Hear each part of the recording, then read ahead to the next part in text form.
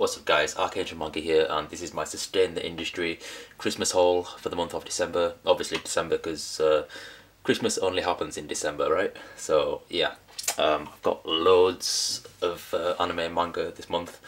Quite a lot of anime, but mostly manga, because I've been kind of playing catch up on series that I've bought previously, and been trying to basically fill in a few gaps here and there.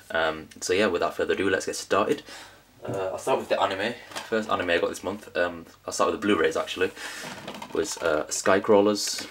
Just focus it there we go. Yeah, Skycrawlers, watch this, really good, by Production IG. I got this really cheap, I got it for like a £5, and I wasn't really expecting much of it, but it was actually really good. Mixed reviews, I might do a review on it myself, but yeah, Skycrawlers.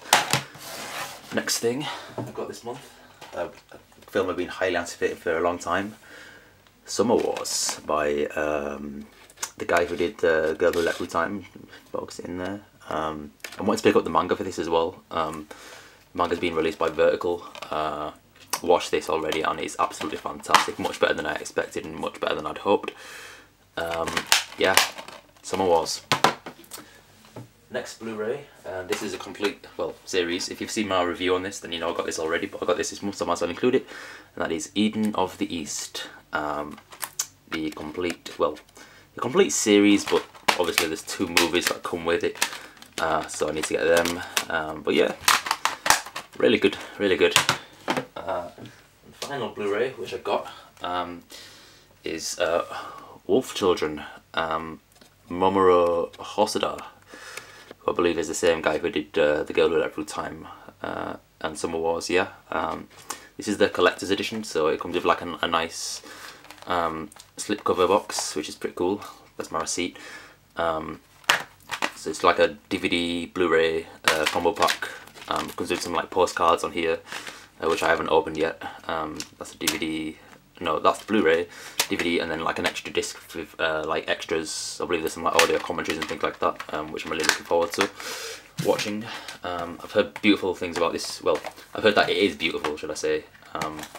So yeah, another thing I'm looking forward to, Wolf Children. I believe this was just recently released. I know it's from 2012, so I think the UK release is like really recent. So yeah, that's that. Now on to the DVDs. First thing I got, this is a classic. I remember playing a little PS3 game for this, and that is Voltron, Defenders of the Universe. This is like a steelbook. I think it comes with about 12 or 13 episodes or something like that. It's only in the English dub though, and the English dub is absolutely terrible. When I say terrible, it's not unwatchable, it's just really, really funny because the voices are just so different to like the characters that they're playing. Never really had much experience with the Voltron franchise. I know it's a really classic anime and that's why I got it. But yeah, Voltron, Defenders of the Universe. Next thing I got was Tokyo Godfathers. I'm a really big Satoshi Kon fan. Ever since I watched Paprika, I've always been on the lookout for his films. It doesn't really come with anything except for the film. So yeah, Tokyo Godfathers. Try to get through this as quickly as possible because I don't want it to be like another 40-minute whole video like it was last time. This is something I've been highly anticipating watching for years. And that is Elfen Lied, which is the complete collection. Comes with a really nice slipcase with like an opened up sort of flap on it. Contains all 13 episodes, and it comes with a bonus poster which I have not put up on my wall yet. Comes with all the discs. Let me see if I can open up the poster and show you guys real quick. I haven't started watching this yet. Well, in fact, I've seen the first episode and it's pretty cool. You can't really see it. Yeah, pretty cool poster. It's like A3 size, double-sided. Yeah. I'm not going to put it up on my wall yet because I want to buy a frame for it. So, you know, as I want to watch it is around the time when I will be putting it on my wall. But yeah, Elfen Lied. Next thing I got, this is something I've been kind of holding back on until the price kind of dropped. That is One Piece Collection 3, Nami on the front cover there, also on the back. This goes up to episodes 78, just before they get to the Snow Islands and they meet Chopper. So yeah, this basically covers all the action on Little Garden when they get into the Grand Line, like the start of the Baroque Works arc. Got some filler in here as well. I can't remember what the filler was actually. Oh yeah, the Dragon Island. Probably one of the worst fillers in One Piece in my opinion. So I watched it nonetheless, but kind of doesn't zip through it. Next thing I was extremely lucky to get this. Got this directly from MVM Entertainment, and that is the second box set for Eureka 7. Out of print, I got it brand new for £20. It contains episodes 26 to 50. Beautiful disc art, really nice and shiny. Very happy to get this, so I can watch the entire series now without worrying about not knowing or understanding the film as and when I watch that as well. Next thing I got was the complete series of Gantz. This is basically, I watched this before reading the manga. I've only got up to volume 6 of the manga, so I believe this goes past volume 6 and then like ends on a filler, because I never continued basically you know, animating it. Just basically carried on in the manga, kind of like what they did with Claymore and, you know, other series and stuff like that. I wish they'd have basically carried it on, but no matter. Next thing I got was Phantom, Requiem for the Phantom. I already have this, the first 13 episodes, what Walking 00 Dead sent me, but this is the English release, the UK release, that has all 26 episodes on it, I believe. Yeah, just so I can watch the whole thing. I'll end up watching the first 13 episodes on the discs that that Dead got me, so I will be watching all of them discs. And last for the anime this month, probably the best thing I got this month in terms of anime was the Ghost in the Shell standalone complex art box, I guess you could say. It's like a nice chipboard, similar to my Black Lagoon one. Contains 7 discs of the first gig. I'm going to get the second gig also in this, you know, the nice chipboard. Comes with a nice little booklet with like information and things like that. We've got like all the discs, volume 7, oh, I'm going backwards here but never mind. Volume 6, volume 5, volume 4, volume 3, volume 2 and volume 1. Oh, hello Shadow. Alright, now onto the manga, but before I start that actually, I just want to show like an alternative DVD pickup, kind of anime and manga unrelated, and that was Monty Python's The Life of Brian, kind of like a satirical look at the life of one man around the time when Jesus was alive. Absolutely hilarious, I love Monty Python. Yeah, check out Life of Brian if you haven't already, it's funny. Right, now for the manga. First off, I'm just going to show you like miscellaneous pickups, manga that I've basically bought to fill in gaps or catch up the series. First thing I got was the Kurosagi Corpse Delivery Service Volume 12. I haven't even opened it out of its shrink wrap yet. I'm still to catch up with Kurosagi Corpse Delivery Service. I'm only still on Volume 5, but I'll probably end up just rereading the whole series. That was that. Okay, next thing I got was Hunter x Hunter Volume 6. Just read up to Volume 5, so there's a few more that I need to get to fill in some gaps. I also got Volume 7. Volume 5, oh I still got the receipt in there for some reason. Volume 5 was where it kind of started getting interesting for me. Start going hunting, which is pretty cool. Next thing I got was Magi, The Labyrinth of Magic Volume 3, which is the latest volume out. A big step up from the second volume in my opinion. Yeah, really good. Next I got is a gem every time it comes out for me, and that was One Piece Volume 69. This is coming up to the end nearly of Punk Hazard. The next volume will kind of like wrap things up on Punk Hazard and they'll go off to the next destination, wherever that may be. Quite a thick volume as well, which is a nice treat. Oda likes to treat his fans every once in a while with a nice thick volume. Next thing I got was Ralgrad Volume 2. Still in its shrink wrap, I'm still to read it. Apparently there's a bonus sticker inside. Let's get this one into focus. Yeah, bonus sticker inside, and I can also win a trip to Japan. So who knows? Maybe next time you see me, guys, I'll be in Japan, or not. I don't know. Next thing I got was probably this was a big disappointment for me.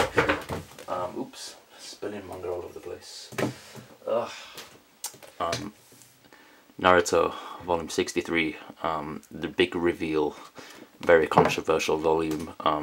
Toby, as you can see there, is revealed. You know, we now know who he is, and it was just meh. Yeah, Naruto. Next, I got a few catch-up volumes. This is something I've been kind of stalling on. That's Attack on Titan. Watched all of the anime, so I wasn't really in a big rush to pick up these volumes because I'd already basically knew what happened. So volume 6, the female Titan. Next got yeah, Attack on Titan volume 7, volume 8. This is kind of like where the anime finishes off, the battle in Stoa's district, I believe it was called. Whoops, in the anime, dropping manga all over the place. Yeah, and finally the latest volume out is completely new material for me. Volume 9, that like Beast Titan, or whatever you call him, Gorilla Titan or Hairy Titan, whatever. Yeah, volume 9, brilliant volume. This is new material. So that's all that's up to date with that. Next, I got the latest volume of A Bride Story by Karamori. Let's get this into focus, there we go. Volume 5, you know, beautiful hardcovers. The Empress are doing this series, you know, justice, you know, like it deserves. Yeah, Bride Story, can't go wrong with that. I also got a volume I was missing from my Blade of the Immortal collection, volume 22, Footsteps. I'm only on volume 6 of Blade of the Immortal, and so far it's pretty good. Nothing too special. I don't really see what the whole hype is about as of yet, but I hear it's supposed to get a lot better. Next, I've got some very rare manga. These are some old prints of Strain by Bu Ronson, the guy who did Fist of the North Star. So this is volume 4. It's a 5-volume series. I haven't started reading it because I want all the volumes before I start reading it. And volume 2. I had volume 1 and 3 already, so I needed these ones. They're pretty old, but they're in very good condition. Next, I got completely up to date, I believe, with Appleseed, volume 3, which is the Scales of Prometheus, as the title of this volume is called. Yeah. It's in relatively good condition. I wish it could have been in better condition, but volume 4 was in a lot better condition. You know, I bought this brand new. Volume 3 came and it was in, you know, a few little scuffs on the spine. I was a little bit disappointed. But yeah, volume 4. There's also an Appleseed ID book that comes with it. I'm not really sure what that is in correlation to the actual story, whether it's just like a data book or if it's like an extra sort of thing afterwards. But yeah, next thing, Vagabond, volume 10. I am one Visbig away from being completely caught up with Vagabond. There's Hozoin Inchun, not Inchun, Hozoin Ine, Inchun's master, on the spine there. Takuan on the back, and Mimoto Musashi and Otsu on the front. This is after the fight with the Yoshioka. I won't spoil anything for anybody who doesn't know. But yeah, volume 10, excellent volume. Very happy with this. Can't wait to get volume 11. I'll probably get that next month after New Year's, because I'm all pretty much stocked up now for manga for the new year. Next was a series that started, which is a new series. That's, well, not a new series, it's an old series, a classic series, Lady Snowblood. This, I believe, was the inspiration for Quentin Tarantino's Kill Bill film series. You know, it's kind of like Lady Vengeance, sort of. Yeah, female samurai. Next is another classic series which I've been highly anticipating for some years now, and that is Crying Freeman by I think it was written by Kazuo Koike, the guy who did Lone Wolf and Cub, and the artist is Ryoichi Ikegami, who was the artist in Strain, which I just previously shown you. So yeah, volume 1. Please don't run out of space. Volume 2, which is still in its cellophane wrapping. You can just see how much time and effort goes into the artwork. Gorgeous artwork. Volume 3. I'm not sure when this came out. I'm not sure if it's like a Gekiga era manga. I think it's a little bit after the Gekiga era. Maybe during it. I think it's like 1980s. I believe that's still part of the Gekiga era. Late Gekiga maybe. And volume 4. I was going to get volume 5, which is the last volume, but I decided to pick up something else instead, because I'm not in a particular rush to read this yet, because I've still got a huge backlog of things to read. Yeah, next thing I've got, this is a series that kind of caught my intrigue, because it's like a slice of life, kind of set in like a manga shop. Kingyo, used books, the Viz title, Viz signature title. I don't know what this series is totally about. I'm not sure if it's like a series of vignettes or short stories, or I'm not really too sure. But I know it's set in like a manga shop in Japan, and that's, you know, that's pretty cool. Next, something that everybody's been going on about, so I thought, right, I finally just decided to pick it up, even though it might not be my cup of tea. But that is Flowers of Evil. I've seen a few episodes of the anime, and I actually really liked it. I like the rotoscoping that was used. For that reason, you know, it got a lot of slack from a lot of the fans for saying it didn't really stay faithful, you know, artistically to the actual manga. I will kind of judge that for myself as and when I read this. I'm actually looking forward to it because, you know, it's heavily hyped up, and anytime a series gets kind of hyped up, you know, it kind of gets me hyped up to read it. So yeah, volume 2, volume 3, also volume 4, and I kind of like what they do with the covers. Vertical do this thing where, like, for every 3 volumes they like change the color scheme, and like there's the book design, like you can see, like there's like a matte and a gloss finish on this cover. I don't know if it shows up in the light, but yeah, I kind of like that, what Vertical do with it. I don't know if it's like that with the original Japanese releases. Anyway, next, a manga author who, you know, I think is very underrated, Inio Sano's Solanin. I read What a Wonderful World by him, loved it, and this is like another sort of slice of life. Very thick, it's like 2 volumes in one, standard size for the big signatures. Yeah, can't wait to get reading that. Whew. Right, next, what I'm currently reading, and a few volumes that I've picked up just to get ahead, was Bunny Drop by Yumi Unita. This series is absolutely brilliant. This is volume 2. No, volume 3, sorry. I've already read volume 2. In fact, I'm doing it in the wrong order. But anyway, volume 3, which is what I'm currently on. This one is volume 2. Yeah, Slice of Life. This is actually, unknowingly, I never realised, but this is actually a josei manga, which is aimed at older women. I thought I didn't actually own any josei manga, but apparently this is a josei manga. And it's just beautifully written, just about a man, Daikichi, raising his granddad's illegitimate child, Rin, as you can see on the cover there. Just a really heartwarming tale.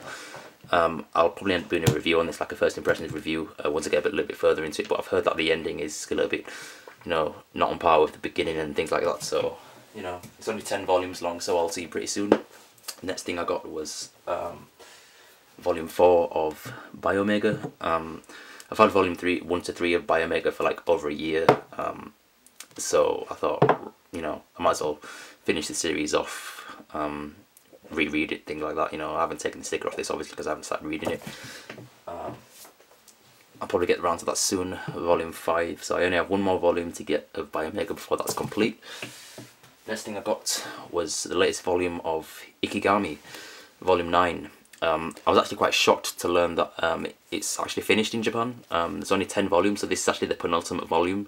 It does not feel like a penultimate volume at all because it still feels like there's a lot more for the story to give. But yeah, anyway, volume 9 of Ikigami, which is brilliant. Next thing I got was another josei manga, Pink by Kyoko Okazaki.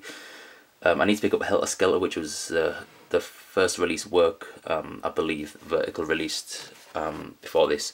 Anyway, I bought this basically because a fellow, well, a newer YouTuber called Count Mecha basically did like a review on this, and it just sounded really interesting, so I thought I'll pick it up straight away. It's got like a pet crocodile with like sunglasses, which is pretty cool. As of, yeah, I'm still to read this, but yeah, that's pretty cool. Next thing I got was a series that I've been meaning to buy for ages. This is actually a very unusual series in in terms of the author isn't actually Japanese. He's American, but he lives in Japan. And that is Pipochu, Volume 1 by Felipe Smith. Obviously, he's got a very Western name. He's actually American, but he works and lives in Japan. This work was actually published in a Japanese magazine, which is very rare for anybody outside of Japan to get published, to get their work or manga published in Japan. But yeah, don't let the cover spoil you. Don't let it ruin your sort of interest in buying this. It's actually really good. Highly recommend it to anybody. Next thing I got was Mobile Suit Gundam: The Origin, Volume 3, Rambaral. A thicker volume this time. It's a little bit thicker than the second one. I thought this was actually the latest volume, but there's actually another volume that's just come out like last week, Volume 4, so I'm going to pick that up pretty soon. But yeah, as with the Mobile Suit Gundam releases that Vertical are pushing out, absolutely beautiful book design. Everything's so good about it. I love the cover. I think that's Shah's Zaku on the front there. Anyway, moving on. Next thing I got was Osamu Tezuka's Triton of the Sea, Volume 1. This is by Platinum Manga. Let me just get this into focus.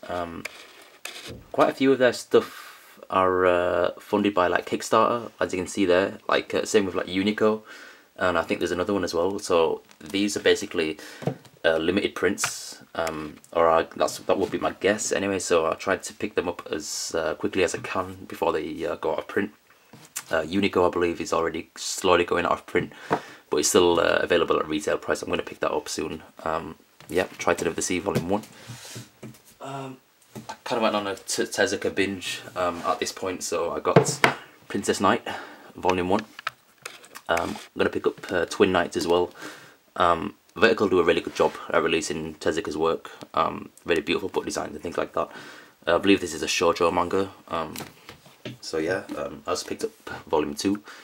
So this is now complete. This is all of Princess Knight, if you're not including Twin Knights. But I believe you can read Twin Knights without needing to read Princess Knight, because they're kind of separate stories, but tying with each other all the same. Right, last pile. Last 4 things. I'm trying to get through this as quickly as possible because I don't want it to be too long. But it might end up being long anyway. First thing, well, one of the last things I need to show you is, it's not even fitting on there, it's too big. A Zoo in Winter by Jiro Taniguchi. I picked this up because it's been in my wish list for a while and I noticed it was going off print and it's in hardback. I love my hardback so much. But yeah, it's going out of print. It's kind of in print limbo at the moment. On Amazon it says it's it doesn't even say it's currently unavailable. It just says not in stock but will deliver when available. But all the other sellers are selling them for like stupid prices. Luckily I got this at retail price, so yeah, that was that.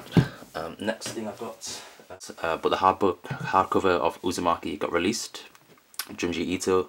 It's quite similar to Mobile Suit Gundam in its like the feel of it. It's kind of got like a soft feel to it. It's like glossy finish, like on the words. Absolutely beautiful book, as you can see. Yep, Uzumaki. Next I got Volume 2 of Message to Adolf. Oops. Yep, another beautiful vertical release. Same in trim size to Ayako. So it's pretty big, pretty thick. Yeah, that's that. Running out of space.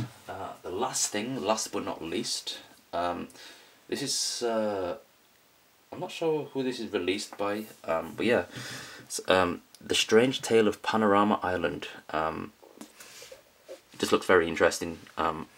Not sure exactly what it's about, but the book is absolutely beautiful. It's in hardcover. As you can see, the spine, very nice. Just gorgeous artwork. Let's get this in focus.